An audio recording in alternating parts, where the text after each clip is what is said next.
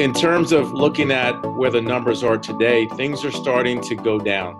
In other words, we're finally seeing the peak take a more of a flat line, so to speak. And so the numbers we're going to see this week going forward, as long as people continue to follow the CDC recommendations, and that is washing your hands for at least 20 seconds or so, because viruses are very fragile.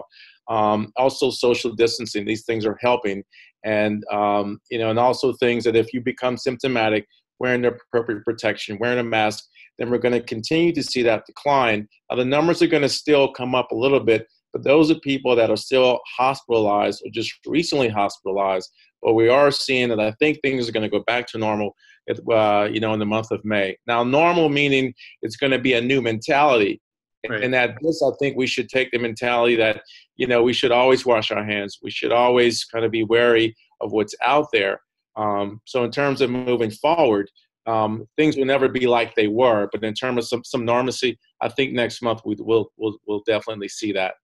Yeah, that's good to hear. And so many people talk about the negative things that are going to come out of this, but I always like to just look at some kind of shining light if I can. And I think that coming out of this, the mentality of just being overall, practicing better hygiene and being cleaner, that's going to be something that's going to help a lot of the other sicknesses that might be out there. Totally agree with you. We're not going to get out of this crisis with any vaccination. Everybody knows that. There's not going to be a vaccine that's going to come in and sweep everything away. That's down the road.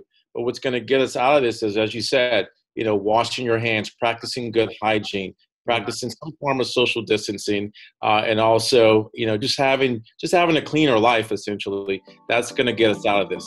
Staying hydrated, things like that. Yeah, thanks for sharing that.